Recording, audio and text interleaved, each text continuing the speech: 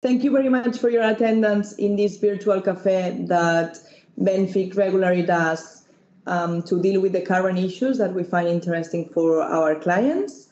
I have the honor to introduce my colleagues from BNFIX, María José Moragas, Xavier Domènech, and Josep Maria Bastons from the restructuring and insolvency area. On this occasion, we have the luxury to have two partners from DFK International, Christoph Wallner, lawyer and partner of PSP in the Munich office, and Hayley Simmons, partner and head of insolvency and advisory in Shaw Gibbs in the London office. This webinar will go through the opportunities for foreign investors and companies arising from the new insolvency and restructuring regulation here in Spain. This session will be recorded and shared in our social media channels, and we will leave some minutes at the end of the presentation for questions. Thank you very much for your time, and hopefully you will enjoy it. Josep Maria, the floor is yours. Thank you. So, okay, let's start with the presentation. As Alba said, go through the opportunities of the new restructuring law in Spain, which was approved in September 22. So we have a bit more than 1 year of experience with it, and it comes from the transposition of the European directive of restructuring and insolvency. So this is the content of what we'll be talking about today. First of all, we will make a bit of a summary of the main changes come to Spain from this European directive. I think our colleagues from Germany and UK will share with us some similarities between both laws, and then we'll focus on the opportunities we see for debtors and creditors which are out of Spain, that can use these tools that have been given to us with this new regulation. Okay, so let's start with the summary of the main changes. Okay, the first thing. Okay, we will center the presentation on the restructuring plans. We won't talk about the standard insolvency proceedment because we want to talk about continuation of companies. Okay, and we have a second book which inside the law which establishes the rules of restructuring plans. First of all, I want to say that this is a restructuring plan. It's not an agreement. What I mean this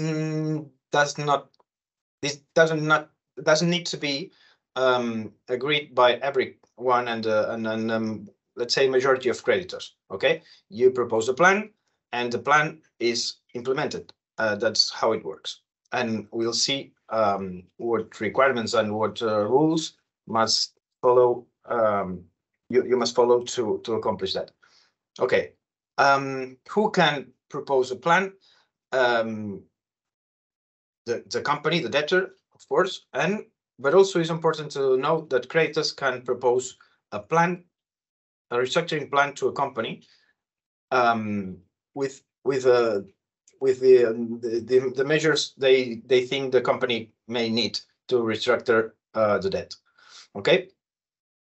Also, the content of the plan is composed by two items, which are operative restructuration, when the company needs to make some changes in the cost structure, and you need to affect agreements and contracts. Okay, this is one important part of the restructuring plan, and then comes the financial restructuration, which is finally the final goal. Okay, when you can propose debt discharge, the in general terms of debt changes, and even capitalization of debt as a proposal to the creditors. Okay, In the content of the plan, it is very important. We will talk about this later.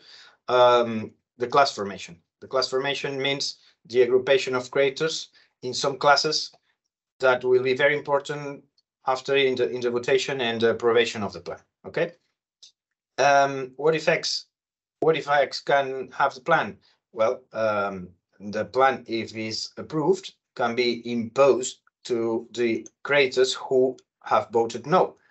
To do that, you need to follow court tramitation, and you can achieve this imposition, okay, to those who initially don't want to be affected. This is very interesting as a tool of financial restructuring, of course, as you can imagine. We will talk about an example, the main example occurred in Spain this year. So let's follow. Okay. We in Spain, I think this is a particularity in Spain which may don't. I'm not sure if it exists in another country. I think no. Is we have a continuation special process for micro companies. Okay, so these micro companies are companies which have less than 10 employees, less than 350,000 liabilities, or 700,000 revenue. Okay. If the companies that have these characteristics can use or must use this special process for micro companies. Okay. Finally the goal is the same, is to get a restructuring plan approved and even imposed, but you have some difference from the standard, let's say standard restructuring plan. We know that the European Union is interested in this specialty, and they are studying if they include it in the new directive on insolvency and restructuring. So we think they like it. Okay. The main differences between this special process for micro companies are that everything that is on the tramitation takes place in a public digital platform, and you need to do it online with official forms that are pre-made by the public authorities. Okay. Is a much faster procedure, and creditors have special powers. What I mean, for example, if 50% of the creditors decide that the company, that they don't want to be, that the company should not continue, they can decide just to send it to liquidation. Okay, with no even without explaining why. They can just say to the court, and the court must start liquidation of the company. Okay. A very important item is that absolute priority rule, which is required. I will explain this later, but is required in the standard restructuring plans. It's not required here in the micro companies process. Okay. This is very important. I will explain later why.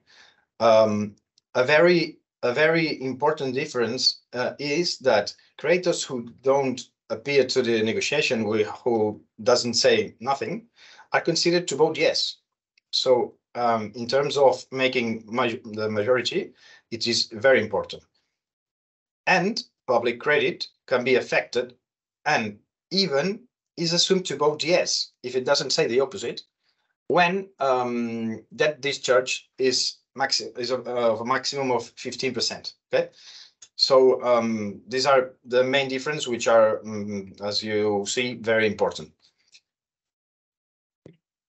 Well, as I said, the procedure is everything through this public digital platform, which is working more or less nowadays.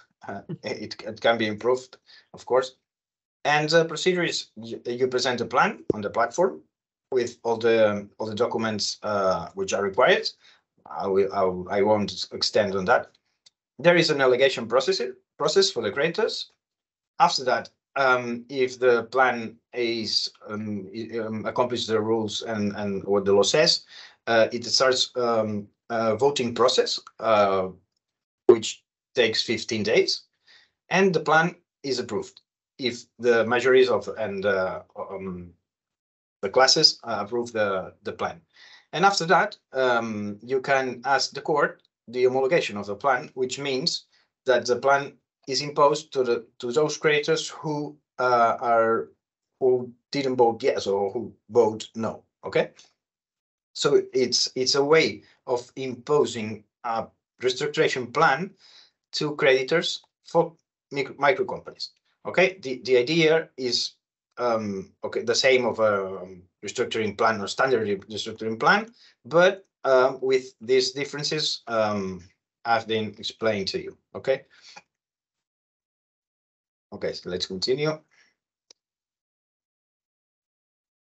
Well, I won't extend on what happens with liquidations processes, but just wanted to tell you that there could be some interesting asset opportunities to purchase in Spain. Basically, what we call productive units. That it's an amount of let's say contracts, employees, and assets you can buy globally and without the debt. So you can extract the part of the company you are interested in and leave the debts in the company. Okay. In some cases that this could be very interesting. This is not new, and this is happening a lot, and is something I think you know out of Spain. And well, of course, there could be individual assets opportunities of all kinds, as you can imagine. Okay, so let's continue. Just to comment on a specific thing, there is a last article in the law which establishes that companies out of Spain can be restructured in Spain when the holding of these companies is based in Spain and is being restructured in Spain. Okay, if it happens and the restructuring of the outside subsidiaries is needed to accomplish the restructuring plan of the holding, you can restructure it in Spain. Okay, and even it may keep secret. What I mean, there is you can ask to the court to don't publish this procedure. Okay, so it can be an interesting tool for holdings in Spain to restructure the subsidiaries out of Spain. Okay. Okay, let's start with the main thing we wanted to talk about today, which is the restructuring plan. Let's analyze the company proposed plan. Okay, the procedure is this one. First of all, you must start with a negotiation. It can be out of the court. It will be out of the court. Okay, this you're not still under the law, the insolvency law rules. Okay, but you can do it totally out of the court or with the court knowledge. When are you interested in inform the court that you are negotiating, that you have started the negotiation, when you need to suspend any individual enforcement actions? When your assets are in danger, you can inform the court of that you have started these negotiations to reach restructuring plan, and the court may approve this to suspend this individual enforcement. Okay, this won't affect public debt. Okay, public debt is very protected by Spanish law nowadays. I think more than in other places. We'll see later with our colleagues outside. After the negotiation, even if we have informed or we haven't, we need to go to a public notary and make the plan approval. We need to just write the agreements we have reached and what classes we have formed and what majorities we have. And after that, if we need to homologate, as I said, the homologation is required when you want to impose the plan restructuring actions to some creditors who don't agree. You need to homologate this plan in the court. You need a judge that says that you all have to pass through these actions. Okay, this is the summary of the procedure. Of course, there are much more details of allegations. You can creditors can make all kind of actions to protect themselves as it must be, but this is a bit the summary of the procedure. Okay, then restructuring plans can be with two types, consensual and non-consensual. The consensual, as the name says, is that plan that is approved by all the classes of creditors. It does not mean all the creditors. It means all the classes of creditors. Inside a class, if there is a majority of creditors approving the plan or voting yes to the plan, the class will vote yes.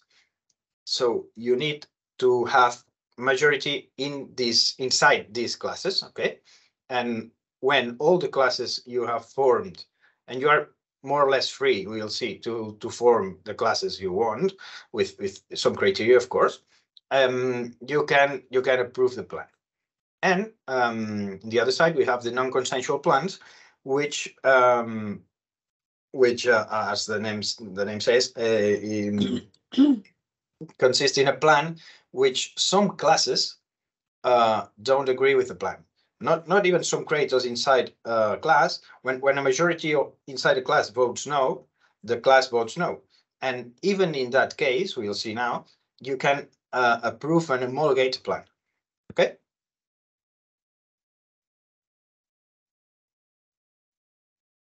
What are the main rules we need to follow to the plan, for the plan to be approved? Okay, the first of all is that the company which we are restructuring and which is proposing the plan must be viable. Okay, the viability of the company is the main issue, is the first issue we need to analyze. As I said before, it doesn't mean that a company which is now which isn't now viable can be restructured. It can, because the plan can contain some operative restructuring actions, changes in contracts, reducing human force, or I don't know, closing some centers or whatever. Okay, but we need to have a viability plan which shows that the company will be viable. This is the main first rule we need to accomplish to propose a restructuring plan, and creditors must agree with this. But okay, in some cases there will be an insolvency practitioner who will check this that this occurs. Okay, the second the second rule is the best interest of creditors. It means that the creditors cannot receive a worse situation with the plan than if the company is liquidated. Okay, if the liquidation of we need to calculate the liquidation value of the company and see what all creditors would receive in this case. If it's better with liquidation, we need to go to liquidation. Okay, I mean with non-consensual plans, with when creditors don't agree with it. The next rule is the relative priority rule. I talked about a little bit before. It means that inside the class, all creditors must receive the same treatment, and the absolute priority rule, that means that someone in a class with a better scoring cannot receive less than the classes below. Okay, these are the main rules we need to accomplish with when we propose a plan. If the plan does not contain all these things, the plan can be non-approved. Okay, so it's important to take care of all this.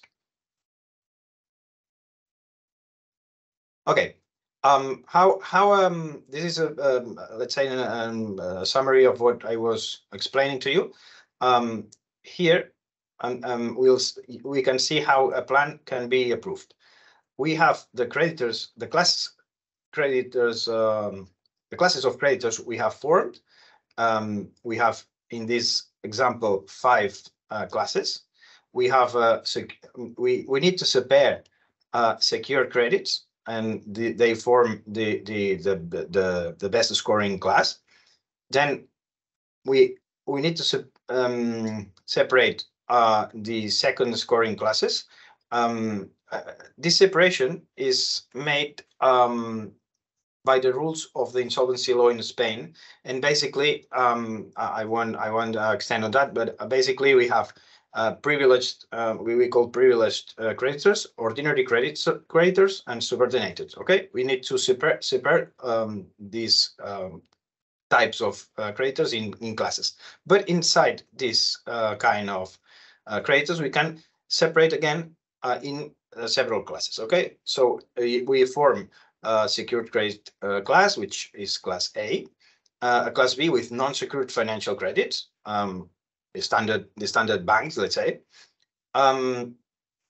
We can form a class C, and in this example is non-secured strategic supplier credits, and the class C would be non-strategic supplier credits.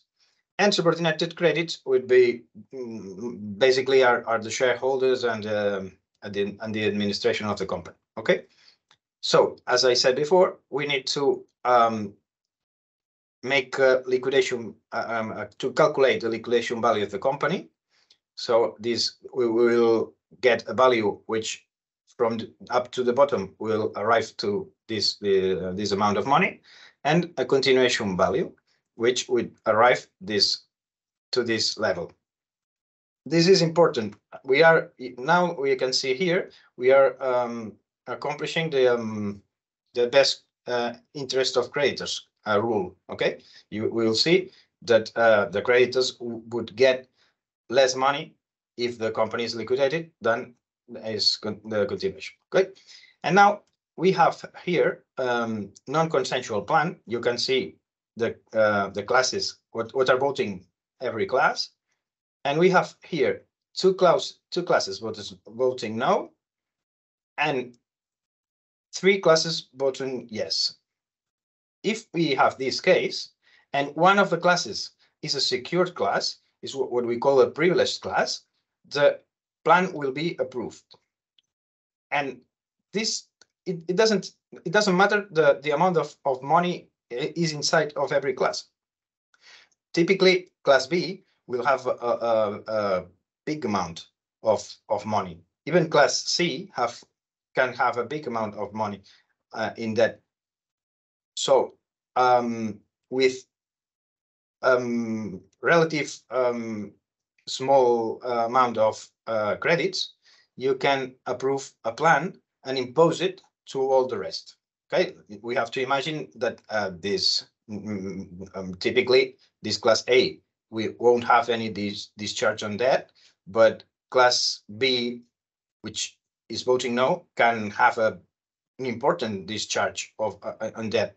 They're voting no, and they'll have to pass through the plan. Okay, so this is we think it's a very interesting rule, tool to restructure companies, and especially small companies. Why? Because the cost of restructuring is very high to small companies, and sometimes is even impossible to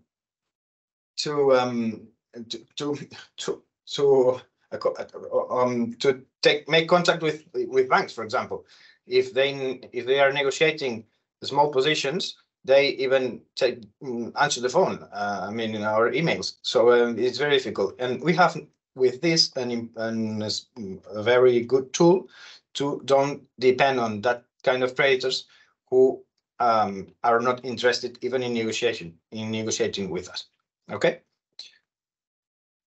There is a second option, even more aggressive than the other, that says that a restructuring plan can be approved if one class that would get some recovery of the debt votes yes, it can be imposed to all the others. Okay. So it's more aggressive. We don't need even the secured class, the privileged class, and just with the vote of this class C, that doesn't matter the amount of money that is here, the amount of debt. With this, we can impose the plan. Okay, subordinated typically vote yes because are the same shareholders of the company, and where the continuation valley breaks, we say that these creditors are in the money. Okay, we call this the fulcrum class. Okay, and this is the class that permits to impose all the plan.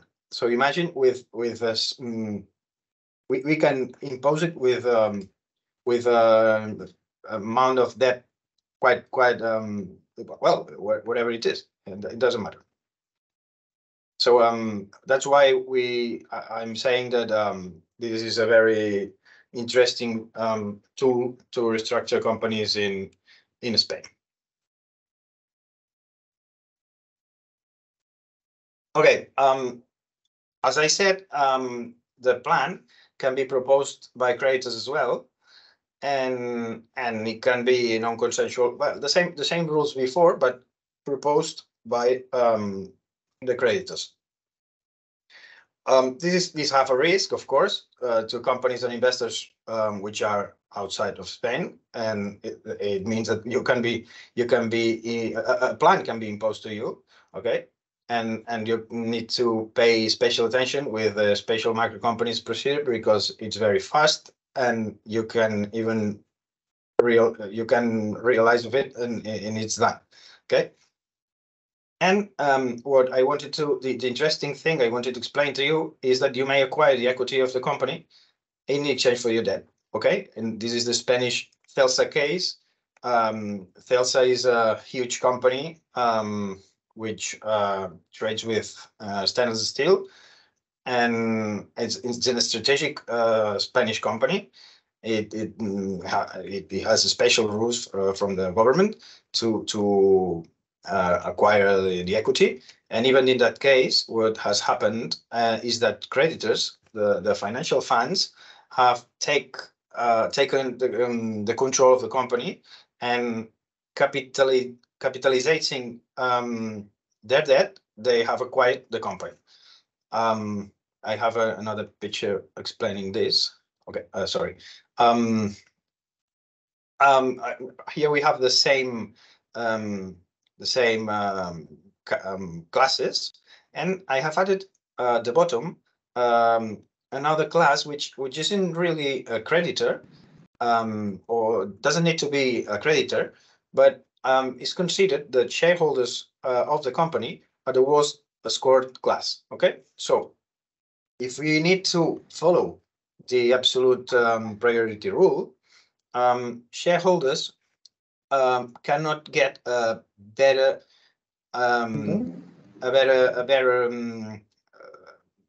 treatment than the others.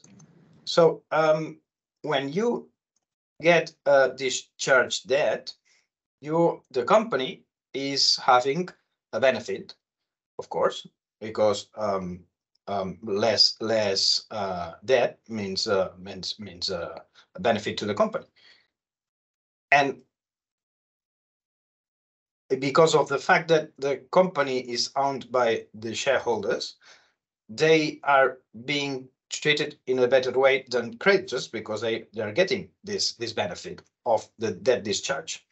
When this happens, shareholders should decrease the capital to don't have this situation. But if the proposal of the plan says that creditors made by creditors says that their debt is converted into capital, the actual shareholders are dissolved and they lose control of the company. Okay, so this is a way that investors have and the creditors have to take control of a company, and it has happened in a huge and strategic company in Spain. So it is a very powerful tool to accomplish this. Okay, I hope okay, the rules to approve the plan are the same than in the other cases, and liquidation value must be smaller than continuation value, and so on and so forth. Okay, so that's what I wanted to explain you today.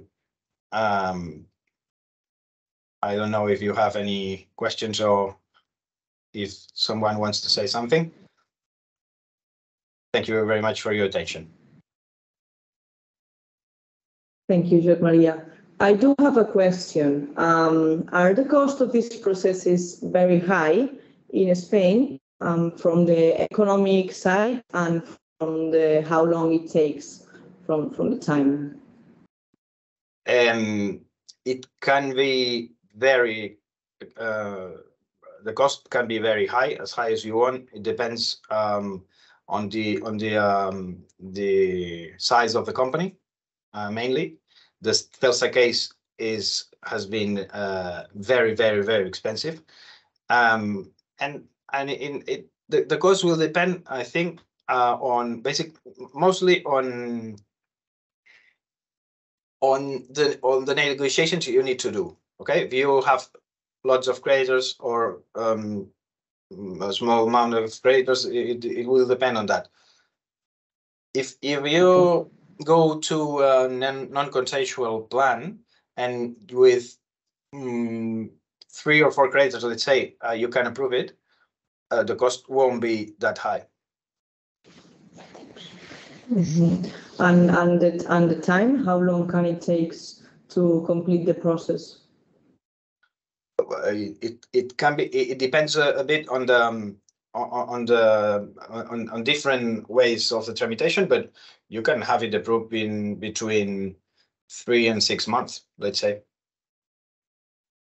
Okay. And okay. for the micro companies process, even less than that. In the 3 months, you can have it approved. Okay. It also depends on the speed of the court, which is this is another story. Okay. And who do you think the target for that is? Sorry? Who do you think the target for this is? So who can benefit from that? Only credit? I think we have a typical case in Spain, which has come from the COVID situation, and we have many companies with what we call eco-COVID loans, which are these loans secured by the government, that probably companies won't be able to repay. So I think, and this is happening to all middle and small and companies in Spain, which are the main companies we have. But also it can be interesting to companies, to subsidiary companies from abroad, from the UK or from Germany, who have a holding in London or in Munich or wherever, and you have a subsidiary in Spain, and you need to restructure that. It can be an interesting tool as well. And sorry, José María, and investors maybe? Investors as well. Funds? When you're a fund and you have creditor positions in Spain, you may be interested in knowing all these to recover, to force how your plan must be, depending a bit on the amount and the percentage of the debt you have.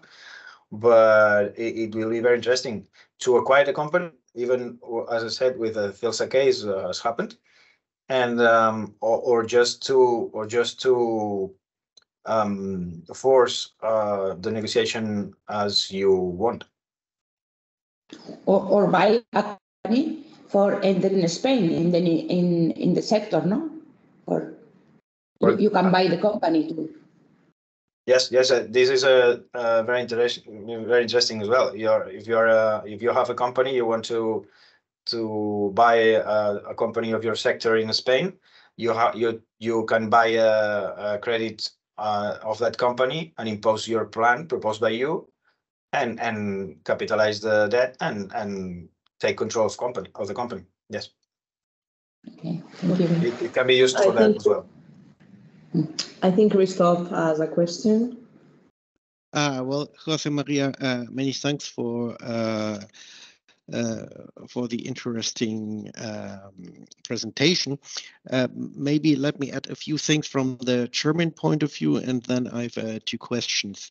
So what's from my point of view is very interesting is the development of the plan for the so-called micro companies, because I think this is a Spain specialty, and especially the whole proceeding to come to a plan and to solve a crisis through a plan is very cost intensive in Germany, and that's why it's so far only used for bigger companies. And it would be very interesting whether the new proceeding you implemented in your law will help also smaller companies.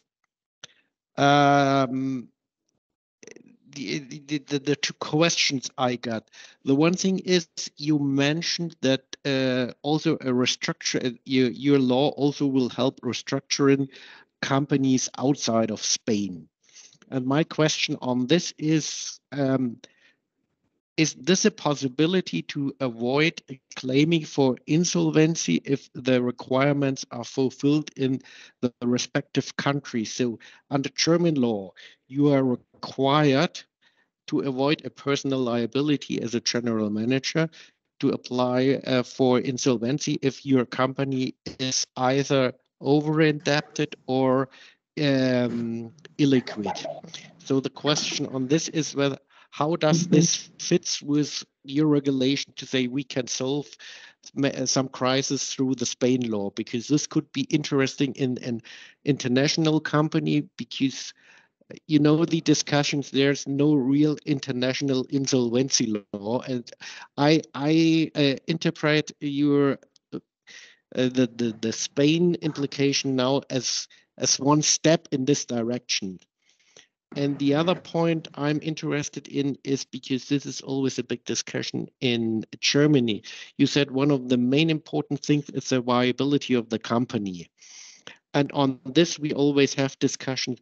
Who has to check this and who is liable for this check? Because in Germany, for this, you need an expert opinion, which costs you a lot of money. Thank you.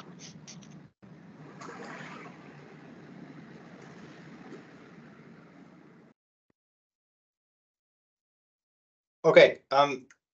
First of all, I want to say that please, María José or Xavier, want to answer or say something, please feel free, and we comment everything together. About the first question, I don't have an answer. I understand that it can mean conflict between Spanish and somewhere else law, but this is what I told you is what literally the Spanish law says. So in what way you can impose this to the other country? I'm not really sure of the legal details, but what is sure is that Spanish law permits to do that. And you can do it if you accomplish with the requirements. If you are holding in Spain or being restructured, and you need for the restructuring the subsidiary to be restructured, if you accomplish that, you can impose a plan to the creditors abroad. They can defend outside. I'm sure they will try. But I don't know who would win this conflict. I haven't seen any case of this. No, but I completely agree, José María.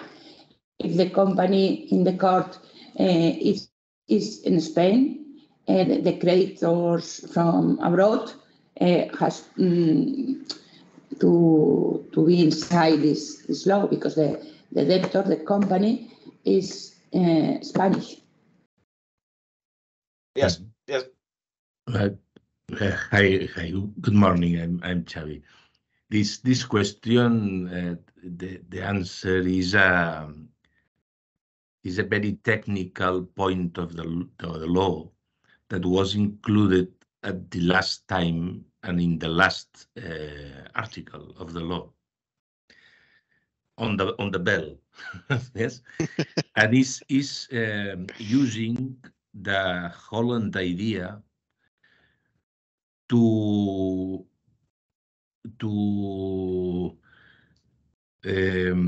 have in the Spanish law a system out of the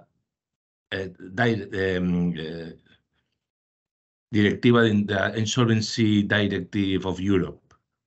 Okay, in the same idea that the Holland or that in UK with the scheme, and it's called the confidential plan, and is in a special situation that you can approve in Spain a confidential plan abroad to Spain, that the plan out of the Spain is consensual plan, and it's thinking about to reduce the cost of the restructuring for all the companies, for all the group, and it's a very specific point of the law, and thinking about the future.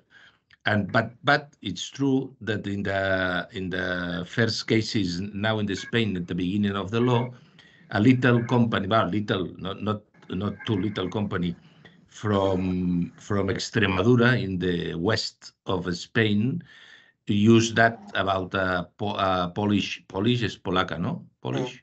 A Polish company, and use that system to restructuring the Polish company. I don't know. It's very, very, very specific question. Thank you for that. Maria. Okay, and the second was who checks this viability of the company, and the answer is the same in Germany. If you want to impose a non-consensual plan, you need to have an expert named by the court, who analyzes this viability and tells the court and the other creditors what he thinks. If it costs a lot of money, it is a private negotiation between, in Spain, is a private negotiation between both of them. In CELSA case, it was 23 million. 23 million is all the cost of the restructuring. The insolvency practitioner was 23 million for 8,000 millions of debt. Okay, but is the markets define in the future the cost of the insolvency practitioners? Now in Spain, it's not regulated by the law, the cost. It's but this market. cost was for CELSA. For CELSA is the biggest case ever. CELSA was the biggest, yeah. No. Probably for the us. biggest case. It's not representative for the future of the market, probably. Okay. we have seen cases in which the cost was 3,000 euro. So it depends. Okay. Yeah. Fine. Hayley, you wanted to say something? Yes. Hello, everybody. I'm Hayley from Shaw Gibbs Insolvency, and we're in the UK and part of the DFK International Group. Thank you for the presentation, Joseph. That was really interesting to think about how this could interact and impact on UK law going forward. It seems that you are in Spain ahead of the curve, which is good to see, because in the UK we don't have the micro company facility, and that has really been, I would say, what has prevented a lot of the smaller companies from accessing the UK version of this restructuring plan. So I think it would be welcomed by the UK companies in the future if that law were to apply also into the UK. What I wanted to ask was about your public creditors, which is a huge factor in UK insolvencies. In England, we have the Inland Revenue, or HM Revenue and Customs. You may have heard of it. They are generally a large creditor in any insolvency that we deal with in the UK, and they tend to hold a great sway and vote because they are a higher class of creditor. They come before even a secured creditor in the UK, called a preferential creditor for certain elements of their debts. And I wasn't sure what the situation in Spain was with those public creditors. Thank you, Hayley. Public credits are very protected in Spain. Very, very protected in Spain. It can be included in a plan. But when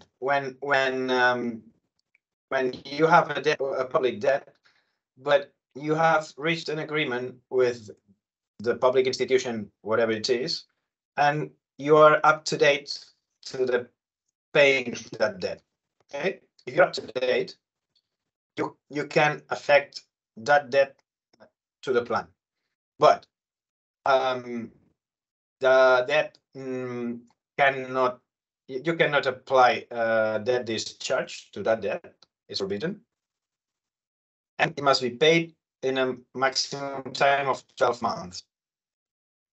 This is the general rule. It is true, as I said, the presentation, that in the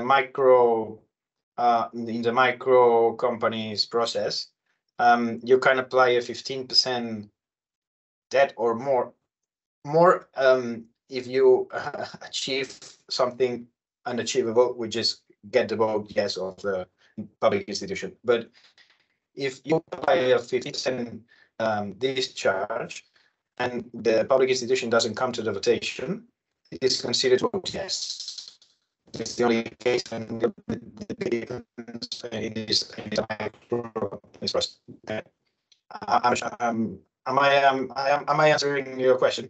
Yes. I think also that would be interesting if that approach was taken in UK law again, because the Inland Revenue take a long time to react to any communication, in the same way you mentioned about your banks in Spain. It's exactly the same in England, and particularly with the Inland Revenue, and it really does preclude progress in restructuring.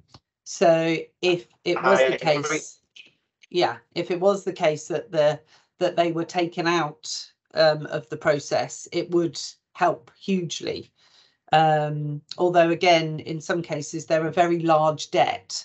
So in terms of looking at the viability of a company going forward, if you had to pay all that debt back ahead of any other creditor, it may also have a negative impact. So it would be interesting. It would depend on each case as to how much the revenue debt was in a UK situation. I think the other main difference I'm understanding is in UK, in a UK restructuring plan, you have to go through a court approval. So you have to first put the restructuring plan to the court before you then can put it to the creditors, which of course increases the costs. And again, you seem to have a more flexible system that perhaps you can go to creditors first, and particularly in the micro company. So I think your process could reduce costs overall, potentially. Okay. Yes, I agree with that, with the public creditors issue. And when we are at companies, we try to tell them that the paper boy have this language, and because it's a problem. Something I say is that and it is important, when you make the plan, you can include or not who in the creditors. So you can, what is happening is that the public creditors just get out of the plan and are affected, and you can try to have make the bilateral agreements with them, and that's the way it works usually. Okay. And yes, about this issue, yes, I think it's a good thing to have a good pre-court process, because it as you said, it reduces costs and time, which is very important. This is on a big one of the big changes of our new law. It's pre-court, but the pre-court process, and the actions you can do is in this time, and start negotiating, and you can write the plan, everything done, and rapidly approved and homologated. Okay, thank you. Thank you, Josep Maria, for the wonderful presentation. And please do not hesitate to contact us for any further explanation or questions that you may have. Thank you, everyone, for your time. And thank you, Hayley and Christoph, for being here with us today. It has been an honor. Thank you very much. And again, if anybody's got any questions about UK law, if they have a client that has a UK holding company or subsidiary, or has any other insolvency questions, then please feel free to contact me as well. Of course, BFK is for this, no?